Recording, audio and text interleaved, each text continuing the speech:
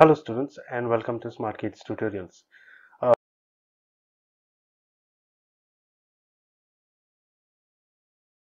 Many of you had sent me a message asking to explain how the marks would be allocated for based on your internal assessment marks and the exams that you have appeared in the year academic year 2021 to 2022. So here is a small video that will hopefully clear your doubts and explain how you would be getting marks, your final marks, and how that would contribute to your final percentage as well. So let's begin. So as per the Goa board, what it says about the internal test, since you asked mainly about the internal examination or the internal marks that are allocated, I'll first begin with that. So internal tests, what it says is internal assessment throughout the year, irrespective of term 1 and term 2, would include 3 periodic tests, of which the third one would be a creative one. Beside, there would be practical work and other activities. That will also include end of topics or unit tests, exploratory activities, or a practical project. Now this internal tests which is referring over here, it says internal assessment throughout the year are irrespective of term 1 and term 2. Now you answer, if you remember, two exams. One was your MCQ, okay, that was in December before Christmas holiday vacation. Then you had a second one which you have appeared recently, which was not MCQ, but it had a 1 mark question, 2 mark question, 3 mark, and 4 mark questions for your exams recently in April. Apart from those, you had, if you remember, two other exams which were known as formative tests. These formative tests, were one was held in August and the other one was held somewhere in October. Apart from this, in the second term, that is after January, from January onwards, you were asked to probably, depending on your subject, you were asked to maybe plan a project or make a project or probably write something as part of your internal assessment which your teacher asked for. You did a small project or maybe some exploratory activity, depending what type of things were given for you. Like in, for example, in maths, like you were given different topics on which you could probably uh, get some questions and answer them. Okay, depends from school to school. The Goa board had allocated certain guidelines as to what you need to follow while doing those projects or activities. That created creative one, okay, or innovative tests. So these three constituted of the internal examination. One, that exam that you had in August. The another one, exam that you had in the uh, September, October, and the third one was a project or assignment that you did in the second term, in the second half of your academic year. So all these marks are taken together, and these constitute your internal marks or internal assessment marks. Okay, and we'll see how that is distributed uh, towards your final marks. So Goa board has divided in terms of allocation of marks into two parts. One is known as non-practical subjects, and another one is a practical subject. So this would include something like maths, social science, English, Hindi, and a third language of your choice, that is Konkani, Marathi, French, and or Portuguese.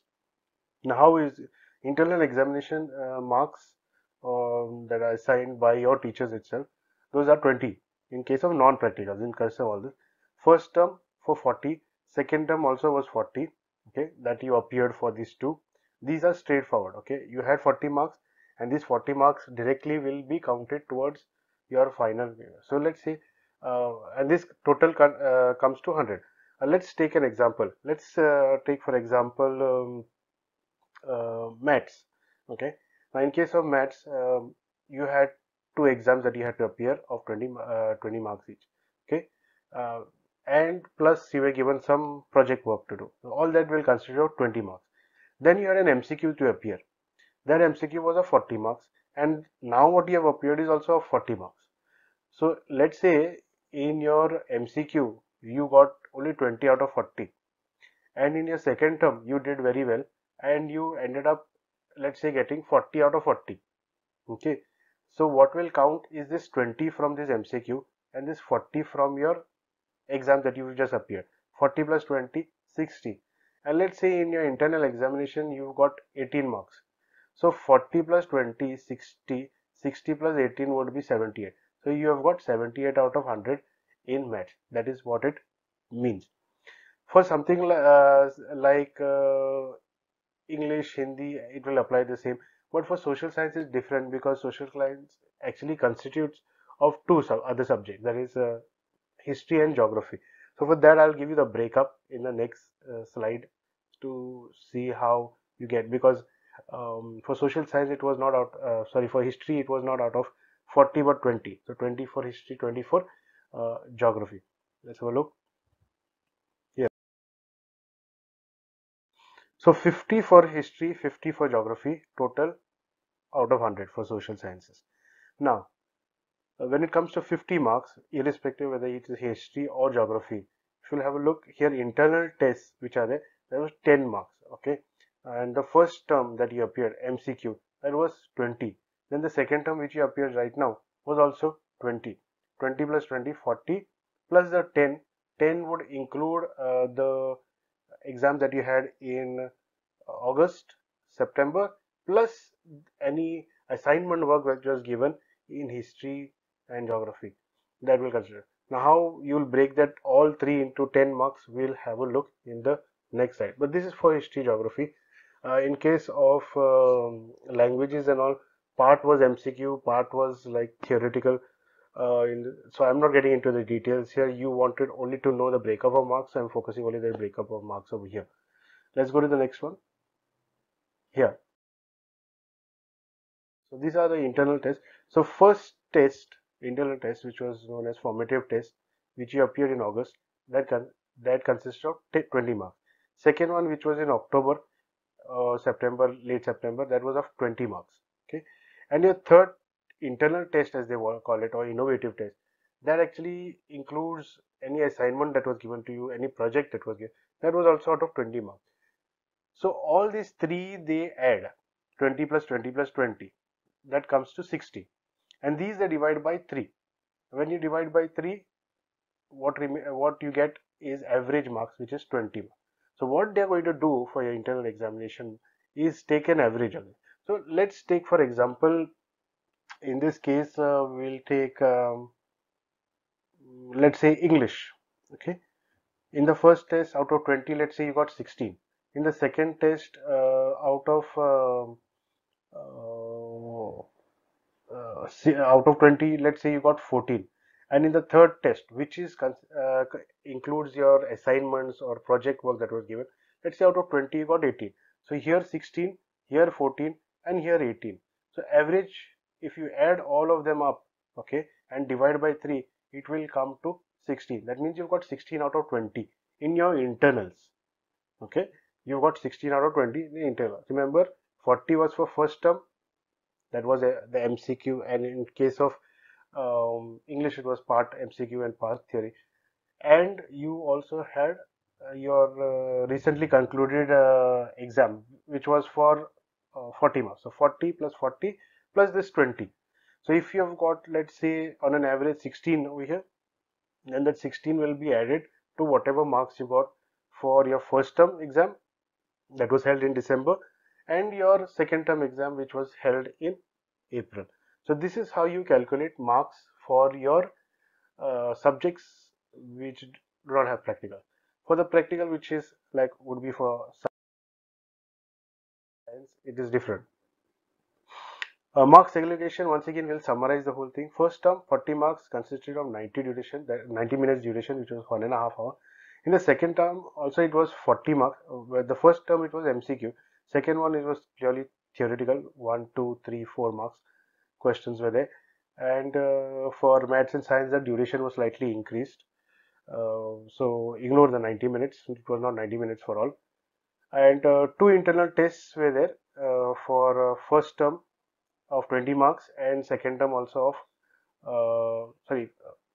uh, both these tests, two internal tests that were there, were carried out in the first term, because one was in August, one was in October. So they were of 20 marks each. In addition to that, there was also 20 marks for your innovative test, which is for, so all these on an average should come to 20 marks. So 40 plus 40 plus 20 comes to 100. Okay, so I hope it's very clear how you calculate marks. If you know your internal marks, then well and good, you will know. You know how much you got in the August exam and how much you got in the October exam. Only thing that you will not know is how much they would have given you for your project. If your teacher has already informed you how much you've got, then great. You should know how much you will should get. Of course, you have not got your last paper. Once you get your last paper, you will be able to calculate the breakup. Okay, but this is how you get the marks. Next, coming to practical subject, so that would be for science. Slightly different. First term you had 40 marks, which was for MCQ. In the second term, which you answered just now in April, that had only 30 marks. So 40 plus 30 comes to 70. 20 marks is for your practical exams. Okay, whatever you answered for your journal, for your neatness, for your up-to-date work, whatever, that was 20 marks.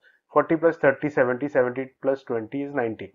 And 10 marks for your internal test. Now, how this 10 marks you get, based because you also appear like other subjects for the same amount of marks for science for your two formative tests. So we'll see how it comes to 10.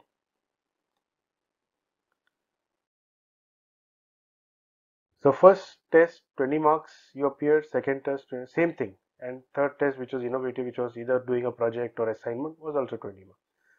Total comes to 60, but in this case it is not divided by 3, but it is rather divided by 6. So when you divide it by 6, the average marks comes to 10. So you whatever marks you get, let's say for example, you in your uh, August exam, you out of 20, let's say you got 10. In the next exam, let's say you got 15. Okay, in the exam that you appeared in September, October, sorry. Okay, 10 plus 15, 25. And let's say in your internal exam, which included your assignments and so forth, also you got 15 marks. 15 plus 15 plus 10, that comes to 40. Okay, so 40 divided by 6 is what you will get your marks. So that will always be less than 10 marks. So it's not a big difference. You will not end up losing a lot of marks because it's only out of 10. But this is the only difference between this science and the other subjects, because it also has got 20 marks allocated towards your practical. So 10 marks will be from these exams and assignments that you did over the academic year. Okay. So once again, we summarize it. First term consisted of 40 marks of 90-minute duration, second of 30 marks. Here the timing was, I think, increased. Year-end practical of 20 marks, okay, which was held in your own school, and two internal tests in first term, that is in August and October that year, plus the 20 marks for any assignments and practical work, or not practical work, assignment or any project work that you were given. All that average they take out of 10 marks. Means total should come only 10 marks, and that makes up 100. 40 plus 30 is 70, 70 plus 20 is 90, and 90 plus 10 is 100. So this is how you get your marks for it. So I hope this concept of allocation of marks for the exams and the assignment that you did is now crystal clear for you.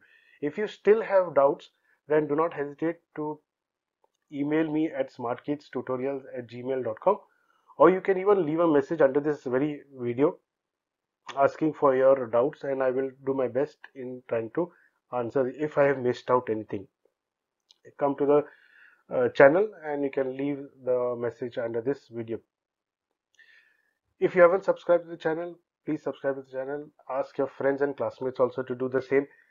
If you like watching this video, do not forget to hit the like button, and please share it with your friends and classmates who would also benefit from this video just as you have. Okay, thank you very much, and do not hesitate to leave a message or send me an email with any query that you have. Thanks once again.